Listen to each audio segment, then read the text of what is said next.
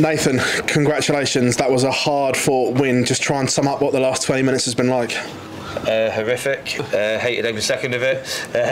But I've got to give credit to Beau first and foremost. She was the name in pot 4 that no one wanted, and I was watching the draw with Dobes, and I said Fallon and Beau were left. Oh dear. And then I got Beau. But now listen, she's a credit to the women's game. She's a credit to darts in a whole. She put me through the ringer tonight, and my condolences go out to Damon and Ricardo, because I'm English and I was getting stick tonight, and he's German and Australian, so they might get a bit of stick the next couple of days. But now she was fantastic, and just very happy to scrape a 98 finish and get the win. Look, you said that you knew it was going to be tough. Was it tougher than you were expecting, though? Yeah, I played Fallon last year, and Fallon didn't play as well as Beau did.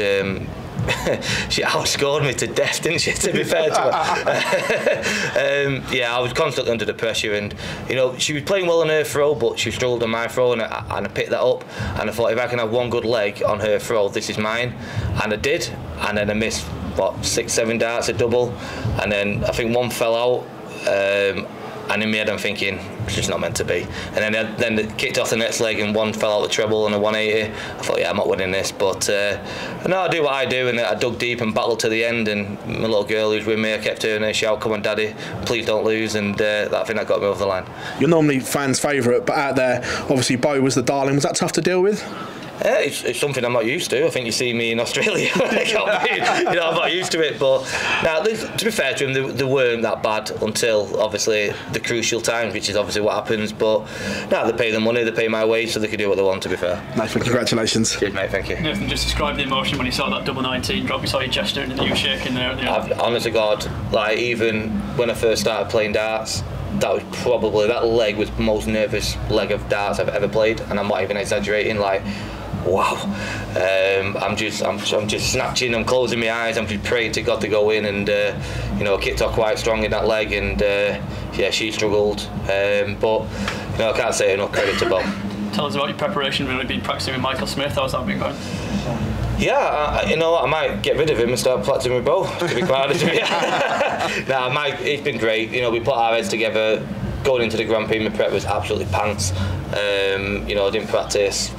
Yeah, it's my own fault, and put my head together. I've got no excuses now. I can't say I've got a new house or this, that and the other. Everything's perfect now, so I phoned Michael up. He was struggling. I said we need to get our heads together, and we're better than this. And we've been practicing, and we're doing 4 hours a day for the last 3 weeks. And listen, if you could be a fly on our practice sessions, with pants at finishing, but 180 below, it's unbelievable. But now it's come on wonders for me. I think you've seen it tonight. That was a 98 under a lot of pressure.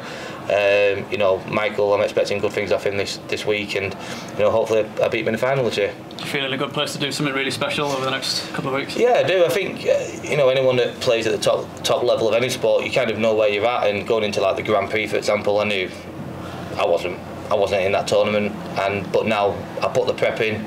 I feel good. I feel relaxed. I've had a bit of time off. I feel good. And feel like I can have a good week in Wolverhampton. Cheers, Nathan. Yeah. Nathan, I think you knew the crowd would be tough on you in this match. Was this the hardest match on paper when you saw the draw? Yeah, I think so. If anyone that plays a lady is going to be tough, but the thing is, they don't need to do that, the crowd, because they don't need the crowd to boo the other players, because they're good enough. They're here for a reason. You know what I mean? They're fantastic dart players, and it doesn't matter whether you're female, male. Beau is mega at darts. You know what I mean? She's a fantastic dart player. So, I think it's, I don't know, is it disrespectful for them to be booing me so much when I'm playing her? She doesn't need them to be putting me off for her to beat me. She can beat me. She's a fantastic dart player. But I'm just happy. I'm happy I won first and foremost. But I'm happy that I had a tough game, and I think Beau's shown the world what a fantastic dart player she is today. There was a few tough moments as well with the bounce out of crucial moments, but that showed the grit that you have and the determination that you can get past those and still get the victory in a tough atmosphere, as well as those bounce outs. Yeah, 100%. That was a tough game today. There's no disputing that was a very hard game, but I left myself at 98. I think she left herself 68, 62 or something. 78. In your head you've got to think that's going. 98 is a pretty poo finish, to be honest, because if you hit the treble 20, you got double 19. No one likes double 19. They blocked it a little bit and moved over. But I think, again, I've shown this afternoon that, you know, what I'm capable of. Yeah, it wasn't my best performance, but I dug into the end. Whatever was thrown at me, I managed to find a win. And, you know, James Wade's made a career of finding a way to win, so, you know, I won't mind being a few quid behind him. You've mentioned a few times now that you've not been in the best of form since the World Match Play, so is this almost a perfect tournament where you've got a few matches to almost play yourself into form and then it goes to a long format? No. My problem is if I don't practice, I can't say, but I'm pants. You know what I mean? If I don't practice, I'm rubbish, and I know that. So why don't I practice all the time? You know, life gets in the way sometimes. But I put the hours in over the last three or 4 weeks. I'm in the best space I've been in probably since the match play. You know, my life's been a bit of a whirlwind the last 3 or 4 months.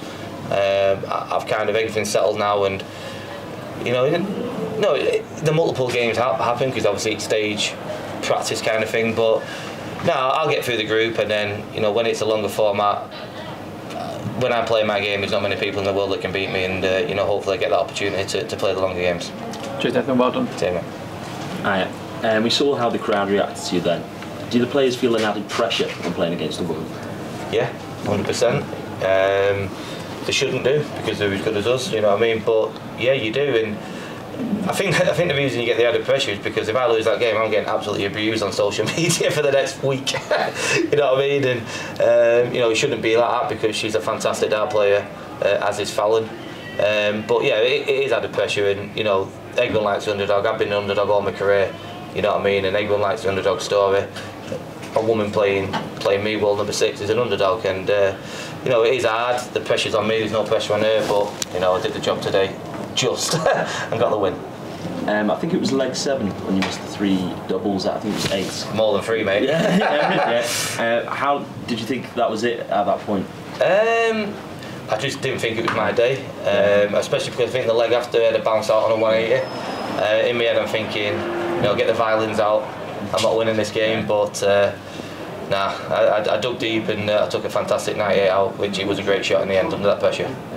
And obviously, you're now put against, if you win or if you come second against Group G, how do you fancy your chances against the likes of Van Gerwen, Sherrock, Rob Cross?